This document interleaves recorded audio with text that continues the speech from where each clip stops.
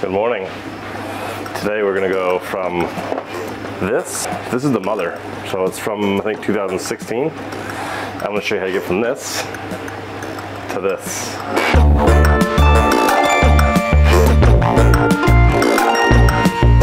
If you go on YouTube and you Google this shit, the complexity and the intricacy of some of these fools at home making this stuff. Like, we need to cut all the corners we can without compromising quality. Disclaimer, is this the most beautiful loaf of sourdough bread I've ever seen in my life? No, I'm still learning, and we can learn together. I am starting this in the morning, so I have plenty of time. I'm not gonna bake until tomorrow morning. I want to discuss some terms I'm gonna use. Primary fermentation, also known as bulk fermentation, also known as the first fermentation. We're going to do the primary, which is when we mix everything together, including the mother with the flour and the water and the salt. Once we do that, you let that kind of rest and heat up a little bit, and you fold it a few times, and you let it kind of like, you literally feed this. It's really quite interesting to watch this kind of thing live and breathe and then thrive. So that's an interesting component that we will definitely go over. That's the primary fermentation. Then you shape it.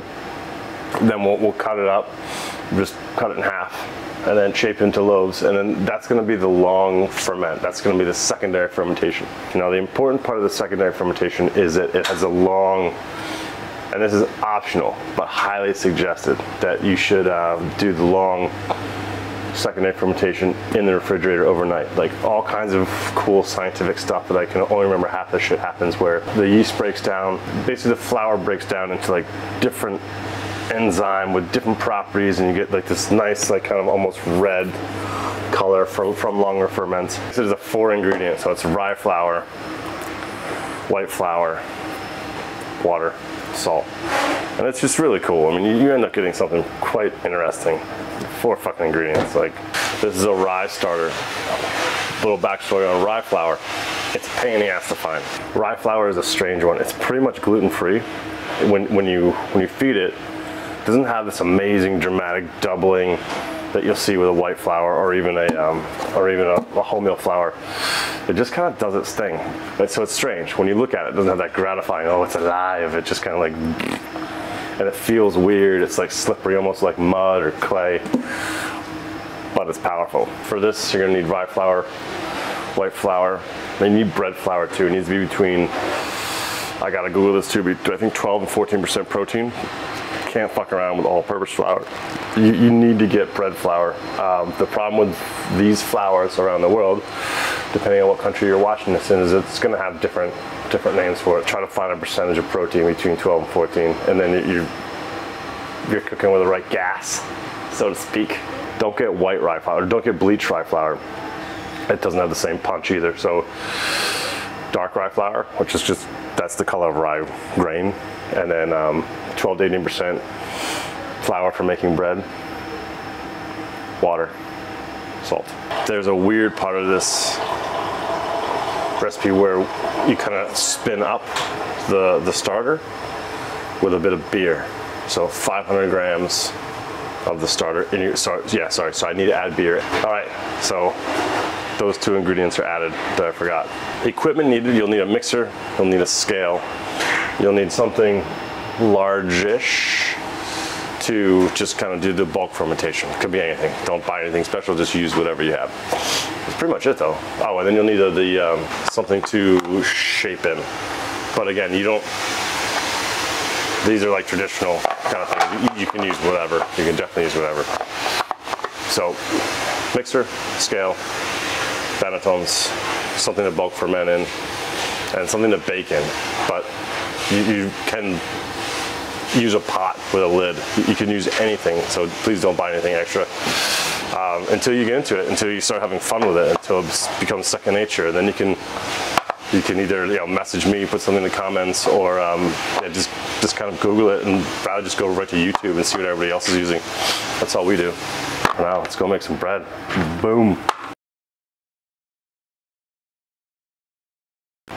So we have this is a 50-50 mix. So you mixed the levain the night before. So you need about 250 of the old stuff of the mother. So 250 mother plus 250 flour plus 250 bottled water, just to be safe. And that'll get you the 500 that you need to make the recipe, plus the 250 to make the next one. So you're always having extra. 500 levain. I just have a can of beer where you just use it till it's gone. But I always add the liquid first, so 60 mil, 60, and then tare it. I just want to always double check, make sure we want 500 of this. It's all bubbly. See how that looks? It's just kind of, it's got some gaseousness. It smells really sour. So let me just make sure they're 500. Okay, I got 520. A little bit extra is fine. That's what we got. This is beer and fermentation. Well, fermentation and fermentation rather. If you haven't heard it before, beer and bread, pretty much the same with different ratios. Mind blown. All right, so now we're back on the scale. So first I'm gonna add 700 mil water. We need 1205 of it. So watch your scale. 1205, 1202, 1203, 5. Back over to the mixer. And we go to the old trusty dough hook. Okay, and we're gonna do 4 minutes at low speed. Set a timer. This is just gonna incorporate everything. Then, after that timer goes, we're going to add the salt. Use anything but iodized salt. Anything at all but iodized. We want 30 grams. Timer has gone off. Stop the mixer. Add the salt. Then we do 1 minute low. This is also doesn't go flying everywhere. We're gonna whack up the speed. This next part. I mean, I want you to remember what this looks like because it's gonna look totally different after we do 12 minutes medium.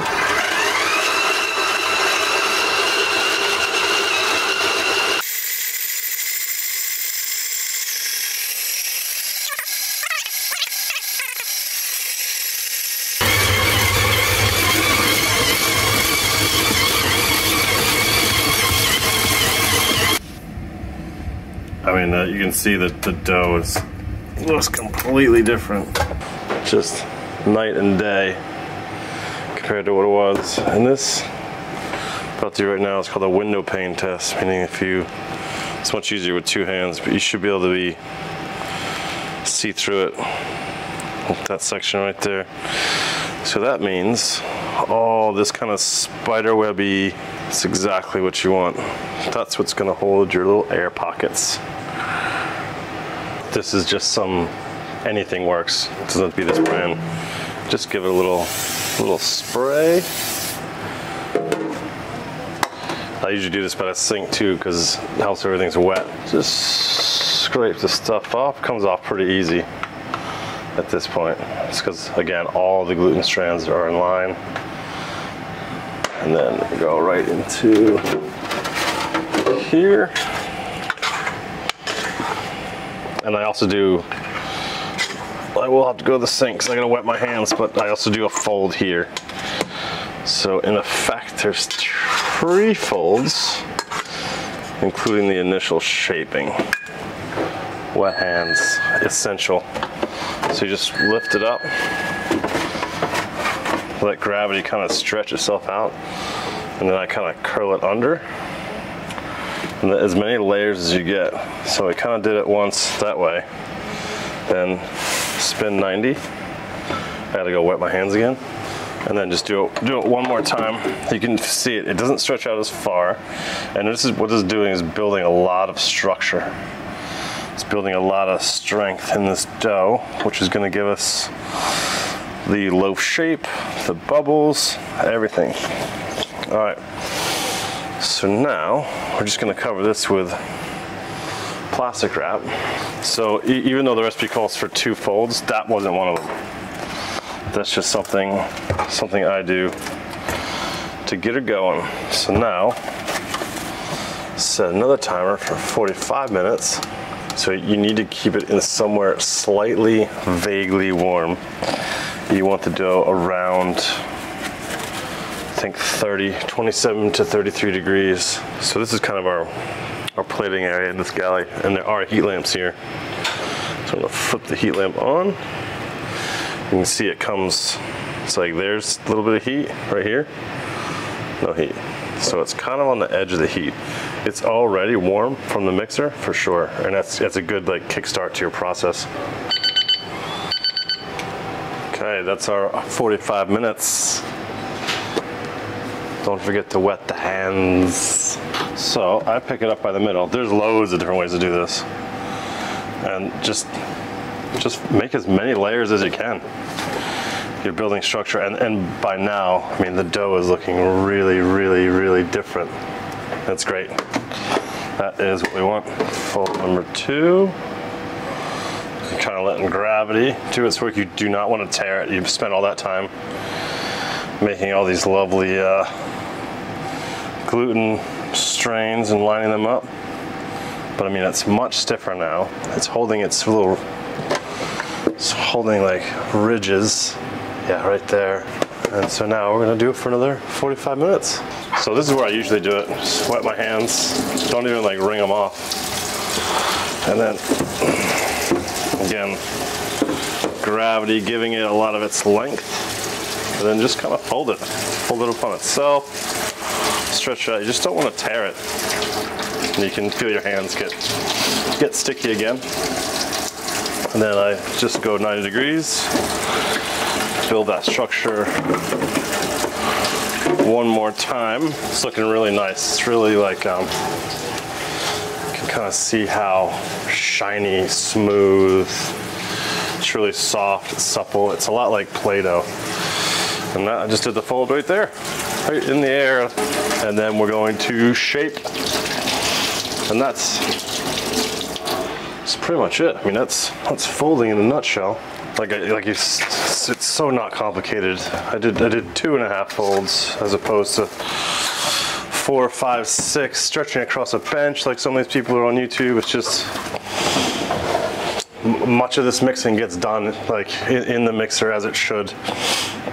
You're gonna mess this up. You're gonna completely fuck this up the first time, second time. Maybe you get it right the first time, and the second time is a disaster. So just keep trying. Like all this stuff, it just needs repetition. It just needs that tactile feel, which is very hard for me to describe to someone or to people. But it does kind of talk to you, and it tells you when it's ready or when you need to adjust. But temperature is the key. Like every time I feel that dough, it's always just kind of like just slightly warm, and I know this video is probably going to be really long, but I'm just trying to describe the principles and the technique behind it rather than just like, I mean, some people just want to memorize. I want to know, I want to learn, I want the science behind it.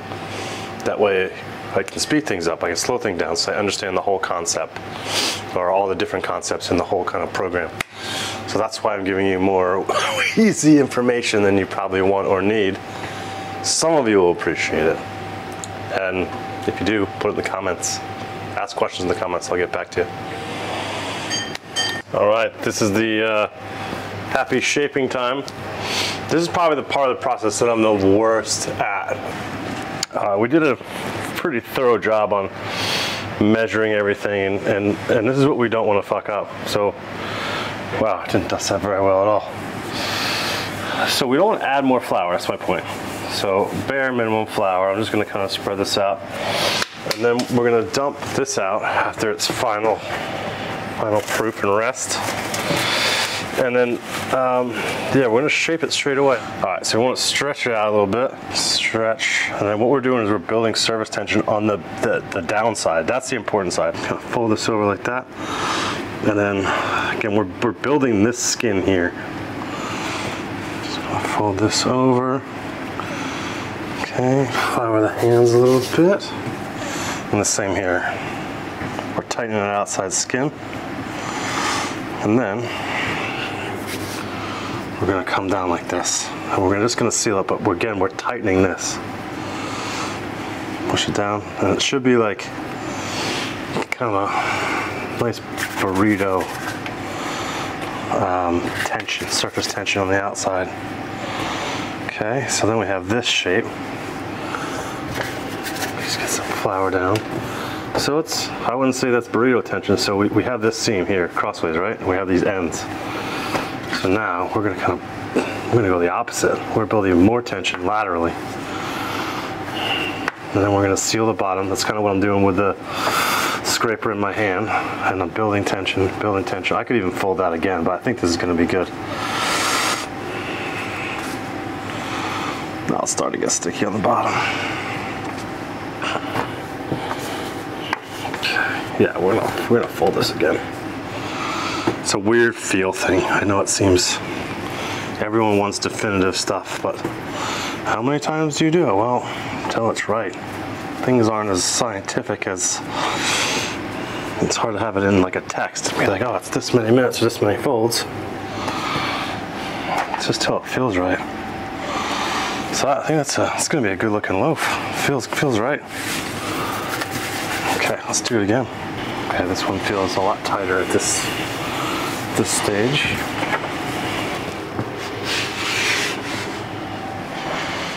Believe it or not, folks, that is it. That is all the work. Wow, they look completely different. The rest of it is the fun stuff in the morning. So that's it.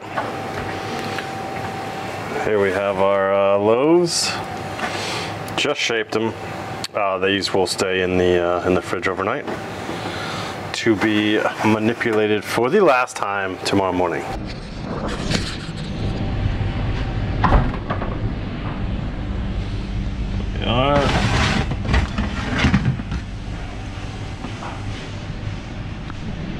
Meow.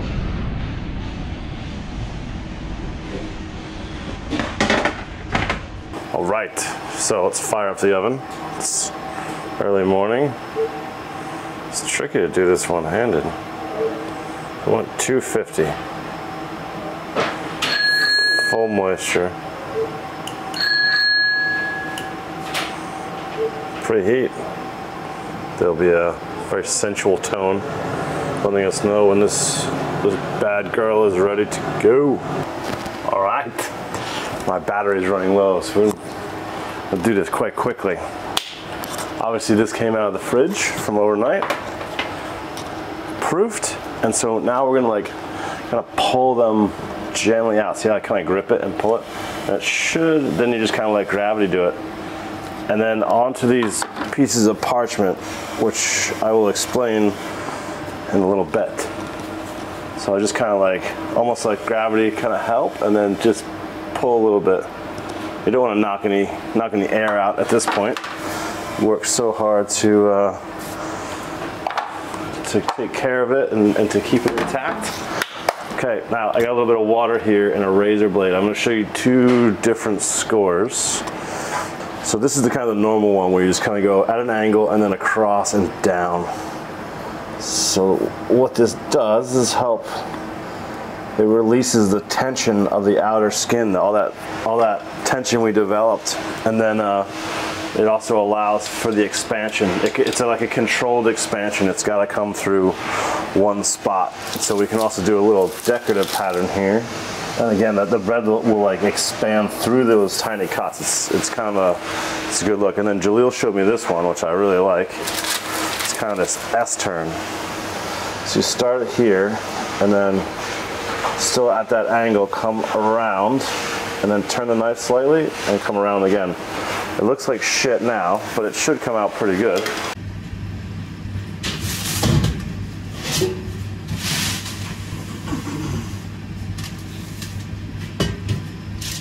This is what the parchment does. It allows you to lift in, And then it also allows for it to not stick to the side. And so what's gonna happen is we get these couple tin foil, aluminum foil tops. I don't want to get into that right now. And what that's gonna do is that's gonna, and I just put it like tight enough to seal, but loose, because we have to take this off when it's gonna be very hot. But you can also do this in a pot, like just a pot with a cover. This is just how the quick, dirty way that we do it here. Now, that's it. I mean, we're ready to go in the oven. This is by far my most favorite part of this whole process, because now we have this like really violent change. These ovens are going, this is 250 Celsius. This is touching 500 Fahrenheit, around there. Quite hot. So these loaves are just gonna they're gonna stay in here, and they're gonna, all the moisture that's gonna come out of that would have came out of the loaf anyway, it's gonna stay in there. So it's gonna steam. Plus we have the oven on full steam. So it's, even the outside is getting steamed, the inside is getting steamed, and we're allowing for massive, really violent expansion, because we're taking all the cold air bubbles in this dough are gonna get super heated. So what happens when you heat air? It expands. Let's put them in. So we have our very hot 250 degree oven. We have our bread ready to go in, and set a timer for 25 minutes. After that, we're gonna take the top off. We're gonna then it switches to like a dry heat. So we're going from like a wet heat to a dry heat. So the dry heat will then, the wet heat made like a gummy kind of steam bun kind of crust, and then the dry heat is gonna put like a crispy shell on the outside of that. So you have this really thick, chewy bite to it. That's what we're after. So we're gonna chuck them in the oven. Oh, it's hot. Hot and wet. All right. And then I like to put a little steam burst on there. Set the timer to 25 minutes. And that is how we go. They wait. But this is the best part. I know this is being dramatic, and I'm being a little bit facetious here, just talking a lot of shit. But I love unwrapping those things, because when they come out, you don't know, did all of that effort work? Did all those little like nuances, all those little steps, all those little like kind of scientific principles, did they actually work?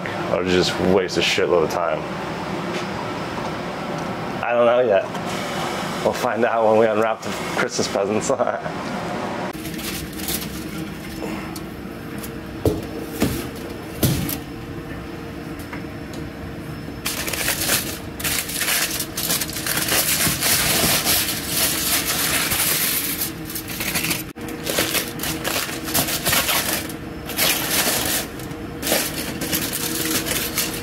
Alright, now we're just gonna put them in for the dry portion of the bake. A lot less water. So this is what they look like when they come out of the wet, steamy part. Put it there. Put it right on the rack.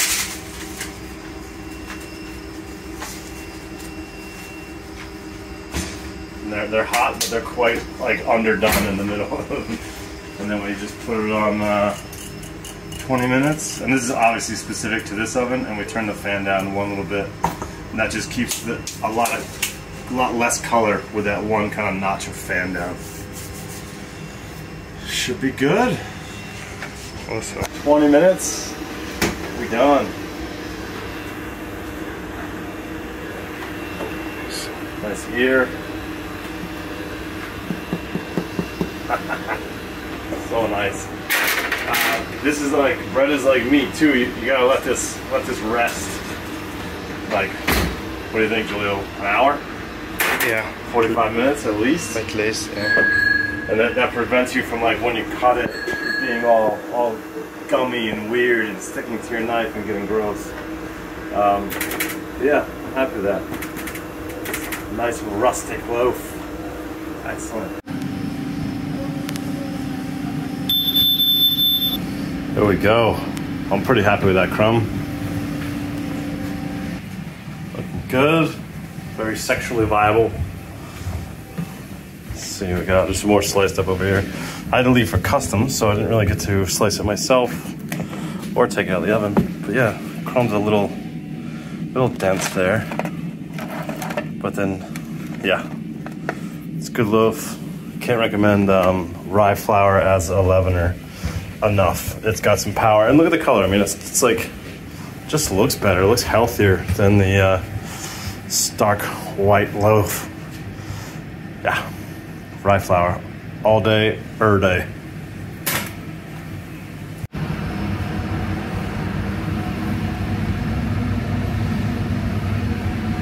That is it for sourdough. I guess the final closing message I would like to give, or advice, is just keep trying it. Since I filmed that, like, my bread has gotten much better, and it's just the repetition. And some days don't feel so good. You're like, that didn't come out. That was a waste of time.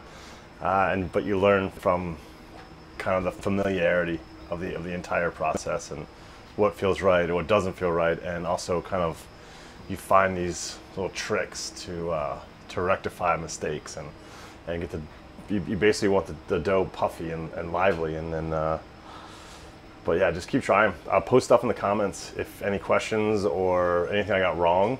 Just chuck a little comment there, and I'll get back to you and try to figure out if you're hitting a roadblock of some sort. And if I can't figure it out, then I'll just ask Jaleel, who's right over here, who's the bread master. Yeah, this is Jaleel's starter. We also haven't named it, so put some names in the comments. One's Patty named his Clint Eastwood. There's some really funny ones. See what you can come up with. I hope you liked it. See you next time.